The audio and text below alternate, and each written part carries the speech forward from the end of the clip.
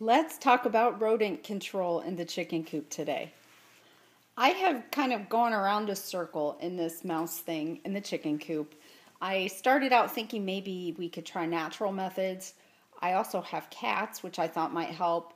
Then I thought maybe we could just coexist, but mice are gross, they stink, they carry disease, and we really had some problems with mice this summer. And when one went running up a screen in front of my face in the chicken coop the one day, I just decided I'd had enough.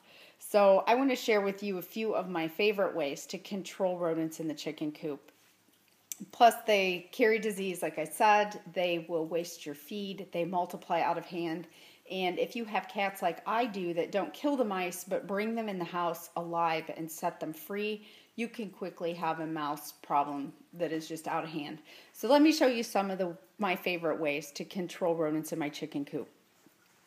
One of my favorite traps are these tomcat traps, and they are so simple to use. I don't like the scary, snappy ones.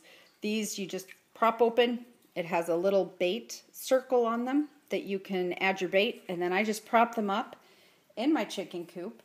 What is important about mouse traps is that you keep them somewhere where the chickens cannot get to them no matter what, whether you're putting them in maybe a piece of PVC pipe.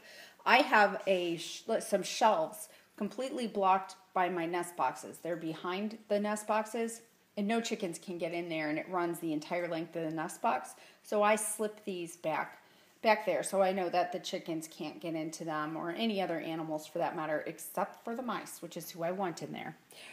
You can use cheese or peanut butter or whatever bait you like, but I use this Tomcat gel mouse attractant that you just drop right into the little circle on that mouse trap, and I find that works really well.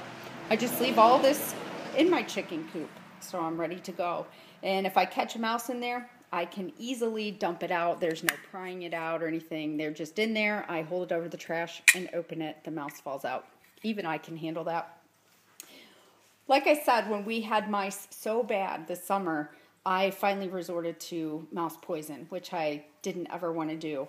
But we also saw a rat a few years ago and absolutely didn't want to start that. So we learned about a poison called Just One Bite from our feed store, and we got that and learned how to use it, and haven't seen any evidence of that rat since then. And he was very hard to trap, so we were sold on Just One Bite.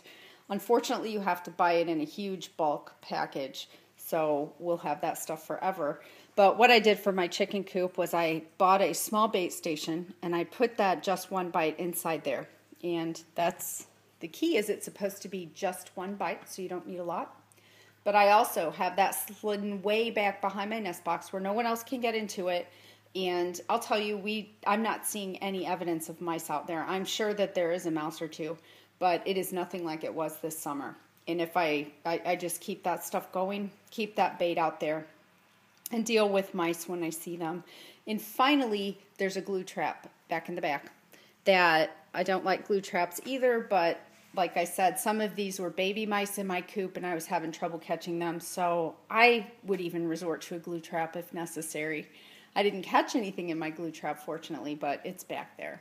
So let me know in the comments things that you use to deter rodents in your chicken coop. Thanks for watching.